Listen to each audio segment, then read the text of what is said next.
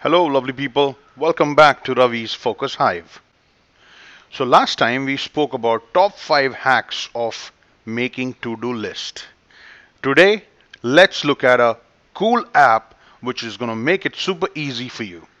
A few of my friends also asked me about any utility that they could use.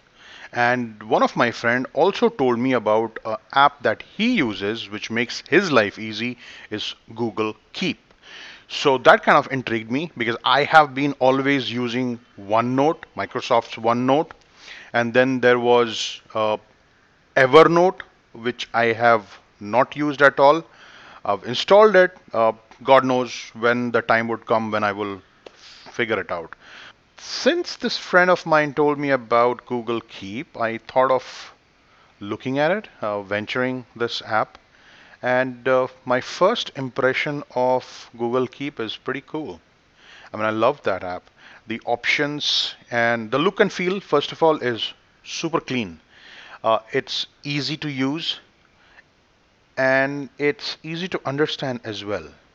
If I compare the learning curve with OneNote and Google Keep, is way different because I took some time to figure out OneNote. And with Google Keep, it was like super user friendly. I mean, you go, you see all the buttons, all the options right on your face. You just gotta use it. And it has got some real cool features. So instead of taking more time of yours, I am gonna show it to you. All right, lovely people, let's look at OneNote, the different structure to it, and other options, and then we'll go into Google Keep and dive more details of all the options of Google Keep. So let me just launch the OneNote. All right, so this is my notebook, right? This is my notebook. And then in my notebook, I have different sections, right? So I have sections for quick notes, Toastmaster, stocks, articles, KRAs, Catalyst Partner, mentoring. And then in each section, I have various pages. So if I look at articles, so these are the various pages that I've created. And then each page, I can come in here and start writing. And I can use add images, write text, draw items. So if I got to draw something, I can come in here and just draw it. So pretty cool in itself.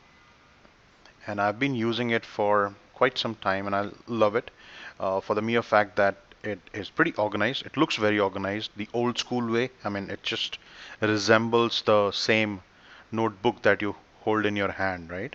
So it gives the same feeling.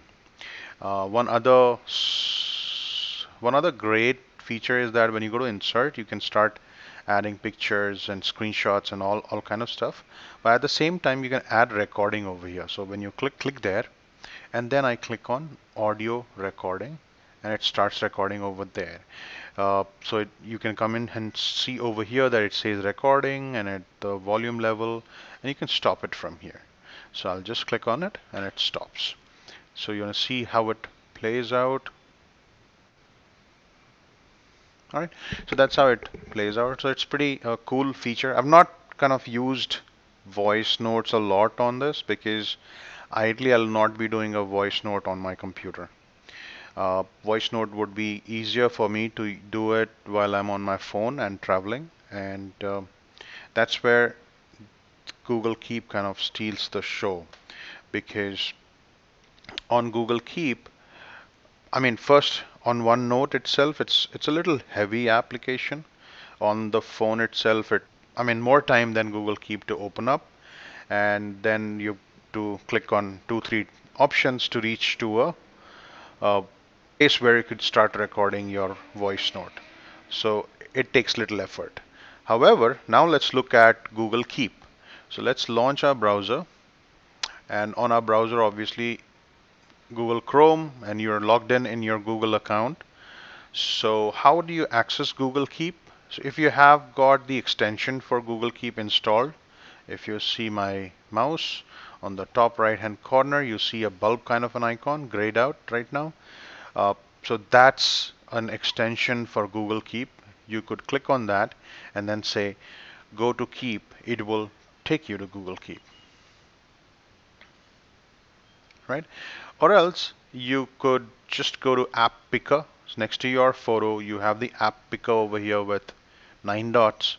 Click on that, scroll down a bit, and you would see Google Keep. Click on that, and it takes you to Google Keep. Right. Now, Google Keep, taking notes is ultimately easy. How? You don't have to do anything. Just come in here, tuck, you can start typing. I can add notes. So easy. Boom. And that's it. Note is added. Let's look at what are the options you have on the interface itself, right? And basically Google Keep or OneNote, as the name suggests, they're note-taking apps. And you could take your notes in way of drawings, in way of photographs, in way of voice notes, or type it in as well. Now looking at this interface of Google Keep, it's pretty clean, right? And it looks easy. Your notes are arranged in this manner. It just blocks that you would see on this interface. There is no sections as such like what we saw on OneNote, where you would have a notebook and a section and a page. Nothing of that sort over here. All you have is just blocks. The more notes you start adding, uh, it just keeps on adding different sections, different blocks, right? And right now in your mind, it'll be going, it doesn't look very arranged. If I have 4 or 5 notes, then it looks pretty cool. But if I have hundreds of notes from last year's, then it's going to be crazy to find that out visually, right? But Google Keep gives you options to arrange them. And how you can arrange them is basically you could use labels or you could use color. On Google Keep, the top bar is of categories. These are all color codes, and you could, like you see green. So if I go to green, I'll only see my green color note. If I go to red, I don't have anything in red, but orange, yellow, teal, blue, probably I have one. So in blue, you see the one that I color coded it as blue. Now I could search it with tags or labels that I assigned to each of my note while I was creating it. So if I say KK work, I would see both the notes that were KK work. I could edit the labels as well. I could come in here and add more labels, or I could edit these labels, the existing ones. So if I want to create one label which says demo 1, so probably this is my demo 1. I have this label. Now let's see how it works, right?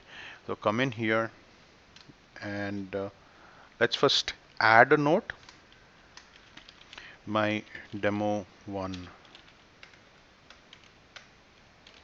notes, and this is for you to see.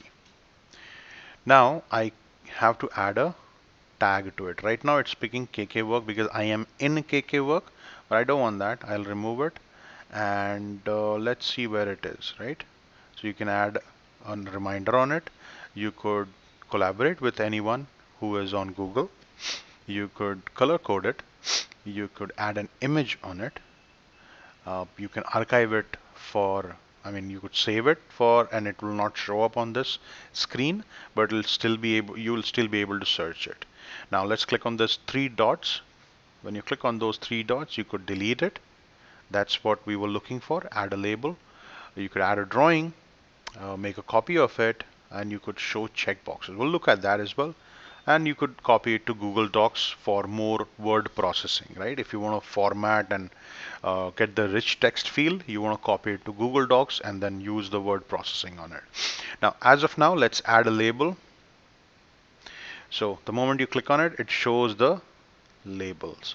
So I'll just select demo 1 and close it. Alright, now if I go to demo 1 label, I see my demo 1 label over here. Or I go to all the notes and I am right over here. Right, so that's about adding notes in a simple way, which is text, and you could add labels to it.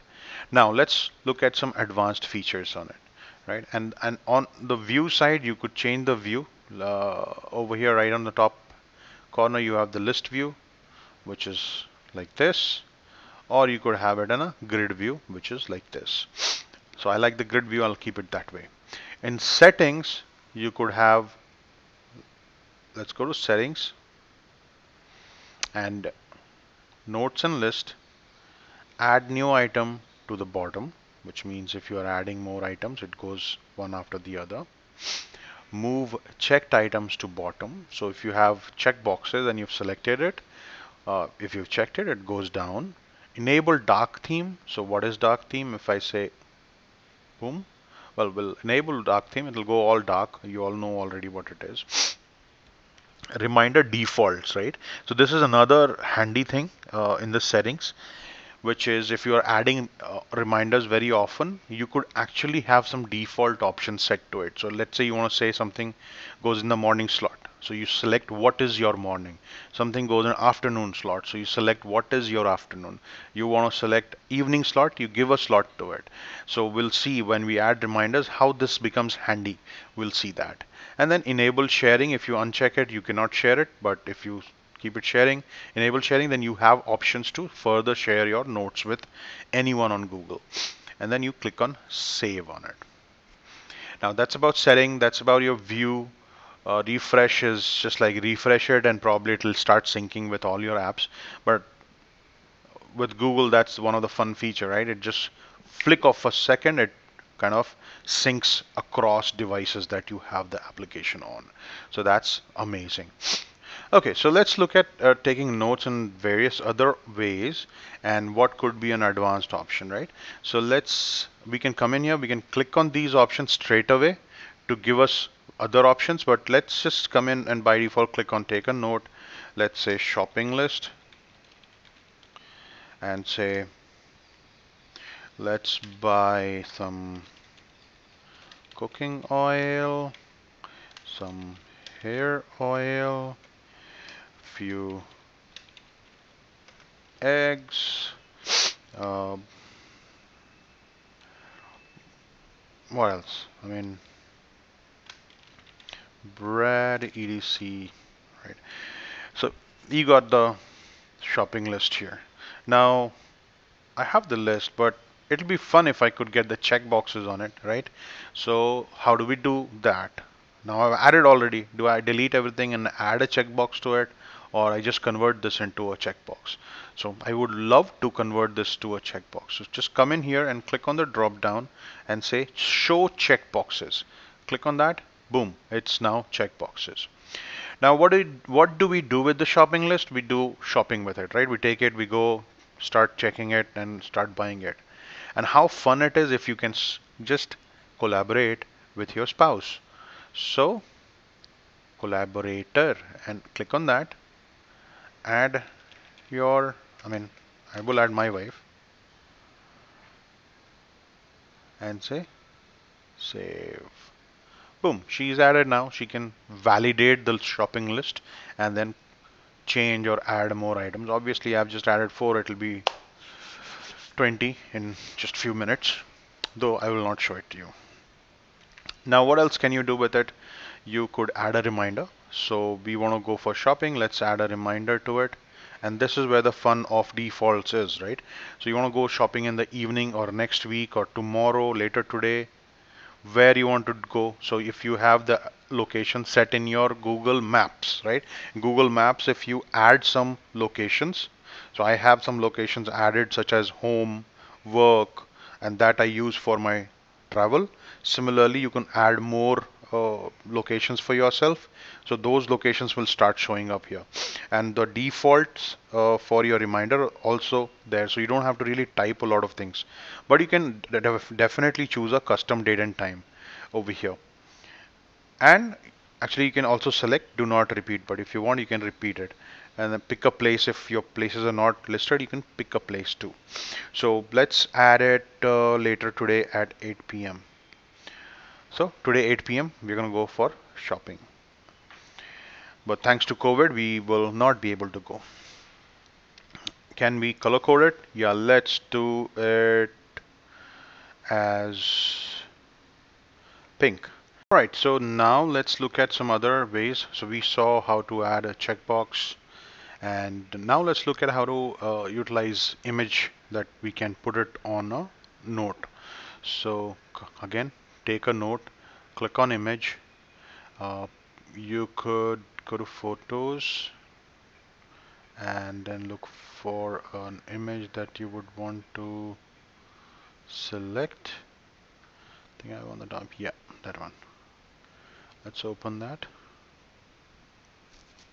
While it's doing its thing, let's just give a title.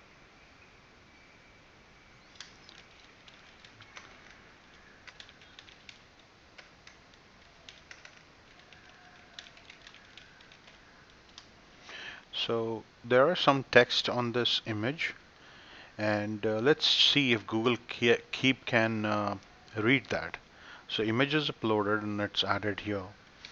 Let's go there and say grab image text. So let's click on that. Boom. If you see, it has got the text that's on the image right here. What great leaders, what great leaders. So because the text is not arranged in the right manner, it just captures whatever it can and just puts it in the note. So that's a great option inbuilt into Google Keep. You don't need to get a third-party application for it. So Google Keep can do this as well. Along with that, let me just color code this one as yellow. And any other options that we need to look at? Okay. Again, you want to collaborate with someone, you could. As of now, I don't want to, so I'll just save it. All right, so now I've got some notes in my keep. Let's look at if I am able to search them, right? So I've seen the labels, I've seen reminders, we've seen the checkboxes, we've seen how to add an image, and Google Keep can read the text on the image as well. Uh, the other thing would be to look at how to search from this list of text and notes that we have. So let's click on search, and we see three kind of options. One is type, one is labels, and the other is things. So what interests me is things. I've never searched with things. I know we have tagged them with the labels, so we can definitely utilize the labels to search, and that is an efficient way to do it. So whenever you are adding a note, put one of your labels to it and start searching using that. And then you could also search it based on the type of note that you've added, right? If you added a note which has a reminder, you can select reminder. If you have a note that is a list, you could search within list. If you have a type which has images, you could search among those. However, something really interesting that Google does is things. So I want to search based on food. So I could have 20,000 notes in it, and then it will filter the notes that has food in it. Or if I say groceries, it will list for items that are with groceries. So see what happens. Let's say I click on food. There you go. So anything that's so cooking oil or eggs or bread, those are food. So it kind of understands what you're typing it in uh, as a note. Google Keep understands what kind of thing it is that you're typing in.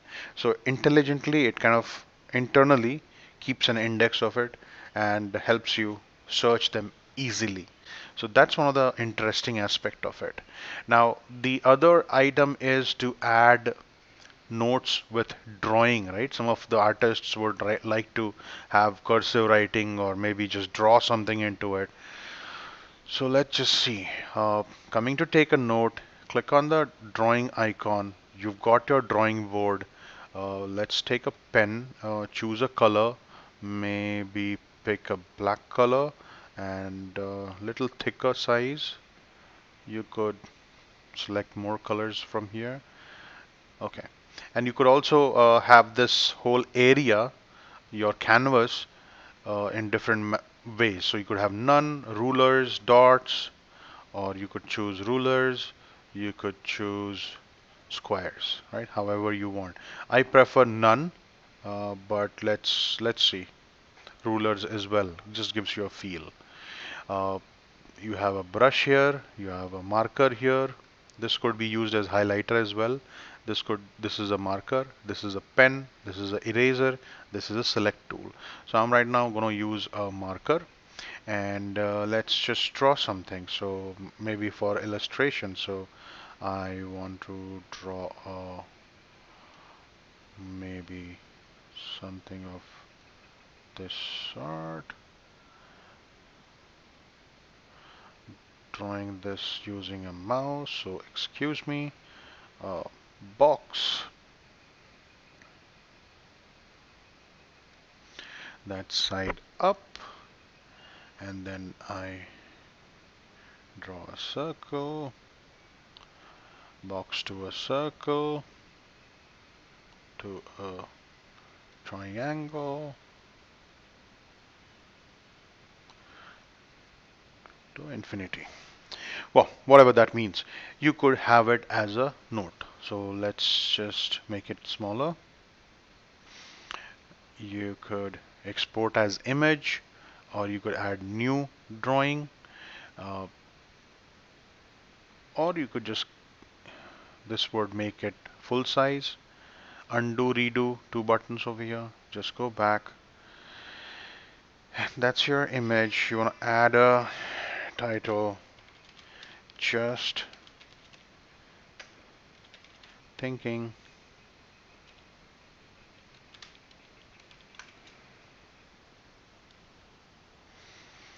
Right, so that other thing that we wanted to look at is whether we are able to edit the categories right on the top.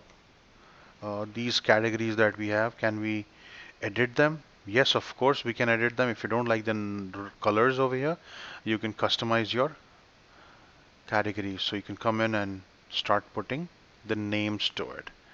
And you can also go for reading a little bit over here. And if you don't like what you have set up as the category, you could just reset it and it'll come back to default. So that's about category setup. Okay. Now let's open Google Keep, and the look and feel is exactly the same. The blocks of notes that you have added, you could make it a list like one after the other, or you could have blocks. And to add notes, you have options at the bottom. You can just click on a plus button and choose what you want to add more. So again, let's see what are the options over here, right? So you have exact same option that you had on the browser.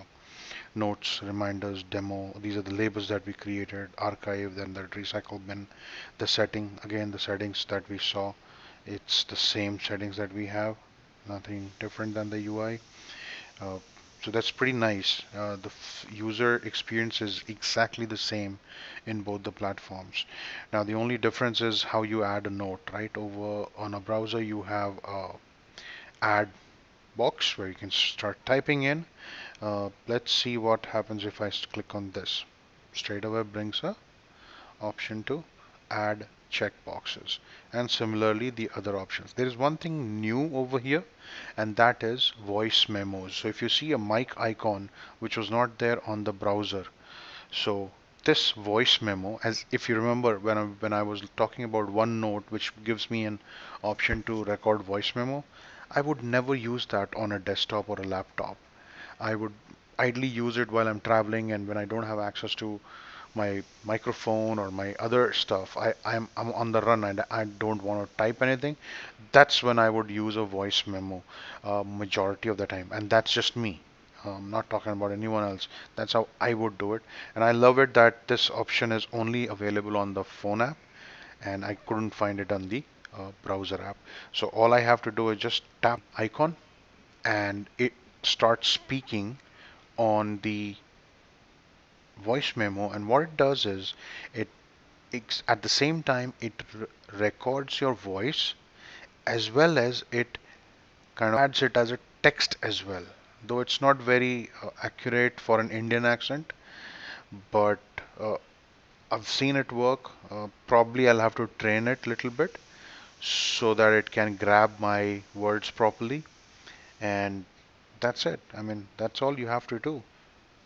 The other thing that I didn't show you was pinning and note. So if you just say pin on the top, if you hit that pin icon, it gets pinned and it shows up as the top item on your list. So if you see, you don't have anything next to the pinned item. So the moment you start pinning your notes, you get a pin section on the top, and that's where all your pinned notes will be. And below that, you have the other notes. But then again, you can continue to search everything that you have.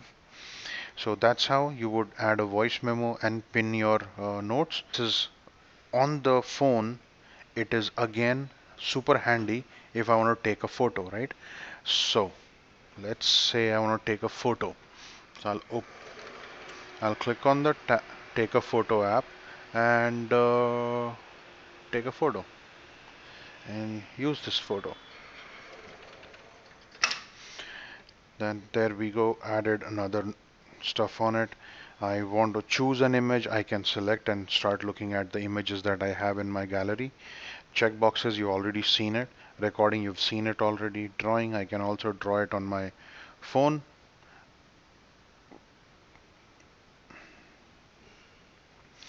And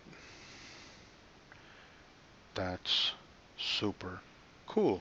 So again, it's not pinned, so it is showing below the pinned notes that I have. So that's how you would use your Google Keep on your mobile phone. So my friends, that's a great tool to keep. Google Keep. It is powerful and user friendly. I am recommending Google Keep to you guys. I'm going to use it for myself as well. I would say you can also share your experiences by commenting on this video and sharing how it's making it easy for you, and probably if this video helps you to achieve little more productivity by using Google Keep, let me know. So for now, I would say thank you so much for watching and have a great day. Bye bye.